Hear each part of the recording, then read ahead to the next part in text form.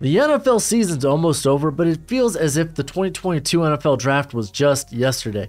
Today, we're going to reflect on rookies who have impressed this season in spite of where they were taken. What's crack-a-lackin'? It's your boy Broshmo, just in case you did not know. So go ahead, become a bro and subscribe. Leave this video a thumbs up. If you enjoy the content, as always, let me know what you think in the comment section below. Let's have that nice, beautiful football discourse, because I'm only listing 10 guys, and I'm sure there are going to be names that come to mind for y'all, and I want to hear about them in the comment section below. And this is specifically guys that I was surprised with their performance this season, in spite of maybe where they went or where I had them on my draft board. Without further ado, let's go ahead. We're going to get into it with Brock Purdy, man. He is arguably probably thus far the best quarterback to come out of this class. I mean, hey, Kenny Pickett, man, I think he's shown his flashes, but Brock Purdy's done an exceptional job coming in relief of Jimmy G, who got hurt in the Miami game.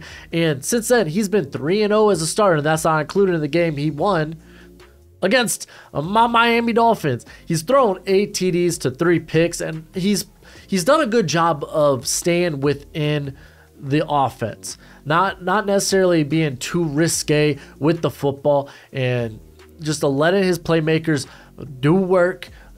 The defense, you got a top 5 defense, man. So it's like, yeah, he's coming into a very good situation, but still coming in and being able to manage that is just top notch. I really like this guy back at Iowa State. His first 2 years were pretty impressive, but you were like, you know, he's got a bit of a noodle for an arm, but he is very decisive. He's a very accurate passer. And then those final 2 seasons at Iowa State just were kind of wishy-washy. That's why I thought he was going to end up being a priority UDFA. He manages to be Mr. Irrelevant, and then here he is, more relevant than ever, man. He has put out a really good season. Next on the list, Tyreek Woolen from the Seattle Seahawks. Now, I was pretty high on him when he initially when he ended up going like 153. That was what I was like, oh man, I thought this guy was a day 2 pick. I thought he would be a project corner though, because while like his athleticism, like his speed and his size was very imposing, still it's like I could see this guy maybe getting put in a blender against more shifty wide receivers. And that's been the case sometimes this year, but this dude's constantly coming up with plays on the football. 6 pass breakups, 7 interceptions. If you're going to tell me he's got 13 pass breakups, that's because the NFL includes an interception as a pass breakup as well. I do not. But no, he's had a wonderful year. I didn't think he was going to come in day 1 and be ready to start. I thought he could develop into a very good corner league. I didn't expect this, especially in year 1. And he started out right from the get-go in that Denver game. He's been a starter every game this season. It's been wonderful for him. And watch out, man. UTSA, they're producing prospects. They might not be, you know, all day tours, but they might have some legit prospects through the line this year and next year. Oh, excuse me, I'm getting all choked up. Anywho, on to the next here in Braxton Jones, the offensive tackle for the Chicago Bears. Another guy I didn't expect to see starting time immediately. I had him as a developmental tackle in the league, and I could see why teams really liked him. You looked at his size.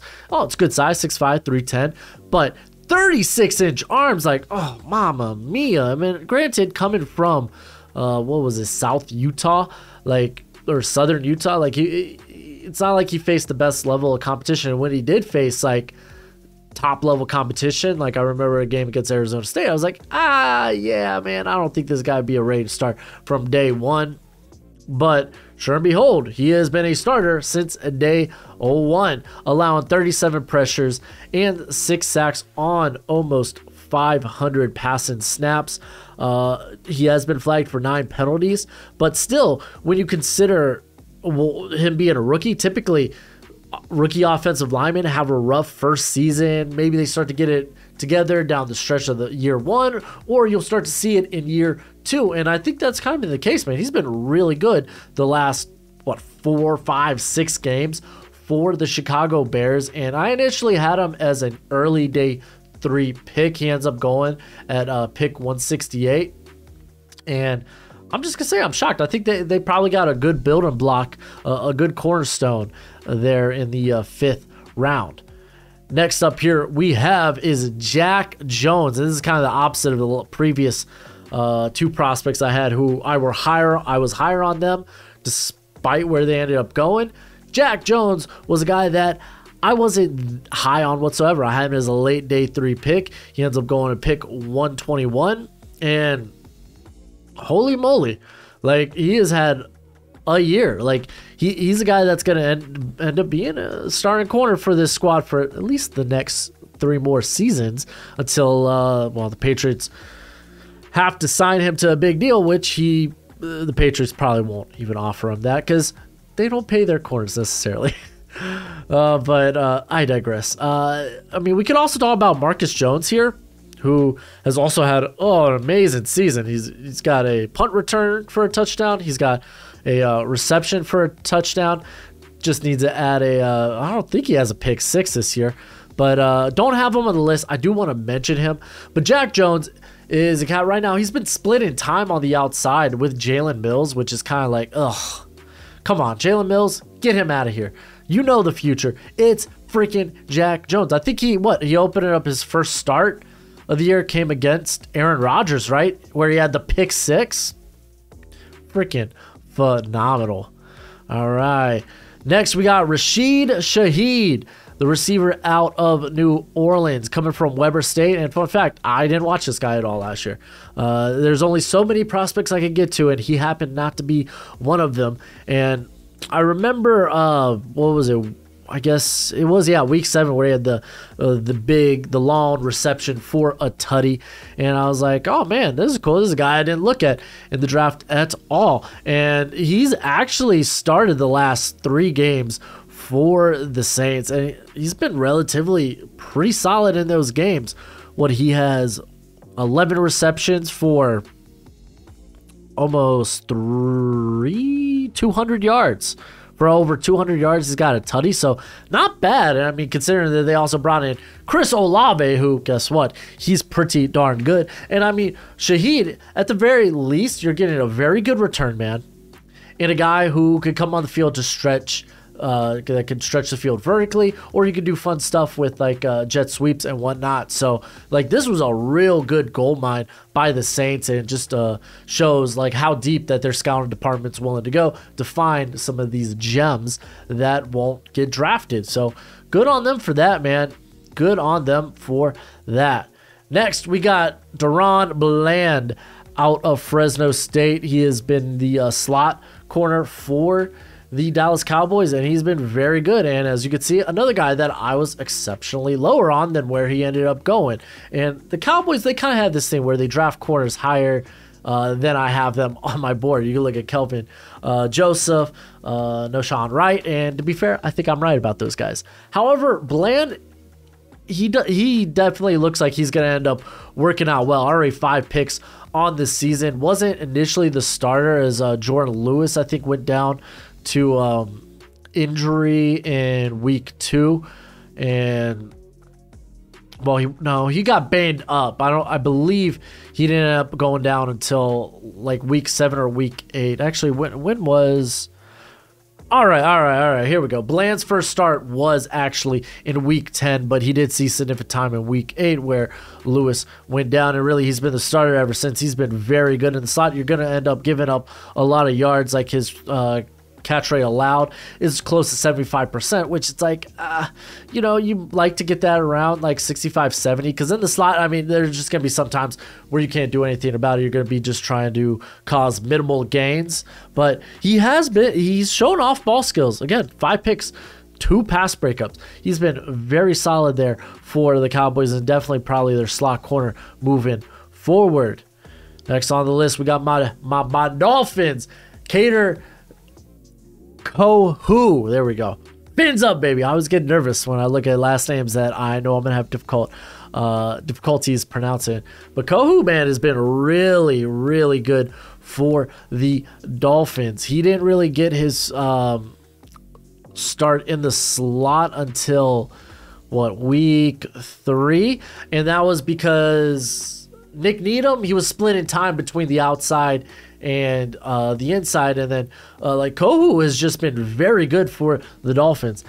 I mean, yeah, he's allowed 600 yards, but again, in the slot, you're going to end up giving up a lot of yards. I think this past week against the Packers, he actually had to play a little bit on the outside, which he's done that bits and pieces throughout the season here, but it's been very productive. He has a pick, 6 pass breakups, and just, I mean, coming from Texas A&M Commerce, like he did go to the Hula Bowl, so like he was on the All-Star circuit track, but still another good find by the scouting units that are able to go deeper than a guy like me who is basically doing this all by himself. Wish I had a team. It is what it is, though. But hey, it's nice to see my Dolphins get in some good plunder from the draft, even though he was a UDFA. All right, on to Damari Mathis out of Denver, drafted out of Pittsburgh, playing for the Broncos. I was a little lower than where he ended up going, but not much, so that's kind of inconsequential. I had him at 157. He goes at 115, so it kind of is what it is, but he kind of got thrusted into more of a star role in week 2 when Patrick Surtain went down to injury, and then he got thrusted back into the start because it was only for a game that Surtain returned, and then he got thrusted actually full-time into the starting position because of the injury to Ronald Darby, and he has been very good for the Broncos. He really has, allowing only a 70% catch rate, 6 pass breakups. He's only allowed 2 tutties on the year. He has done a very good job at shoring up the other side across from Patrick Peterson. Is he a guy maybe you want to move with long term in terms of being the starter across from Peterson? I think you could always bring in more talent. I'm never opposed to that, and I think teams should do that. But so far, it looks like they really have gotten themselves a really good gem in the 4th round there. And then on to Rodney Thomas II out of Yale, drafted by the Colts at pick 240. Another guy that I just didn't get to. He's had a really good season. Kenny Moore went down early on, and now they've been using they've basically put Julian Blackmon really in the slot a ton this year, which means they needed a deep safety to step up, and that safety ended up being Rodney Thomas II, and he has done a very good job, especially the last 3 weeks where he has kind of been listed as a starter because typically you'll have Julian Blackmon start the game, but they quickly go to nickel packages because it's the NFL. Every team's run it. Basically their base formation are nickel packages. But he's seen a ton of snaps this year, over 600. He's got 3 interceptions, a pass breakup. He's allowed a really low catch rate when targeted deep, and he's been a good part of why this Colts defense has been solid in spite of their offense being unable to move the ball whatsoever. And I think the defense has got a lot of promise to it moving forward, man. They just need to get they need to get a quarterback. They need to get an offense that can give their defense a break. But looks like they did a good job here drafting him. Another guy, again, didn't have an eye on, but still, like, the dude moves pretty darn well, 6'2", 200 pounds. So, like, things are looking bright for the future.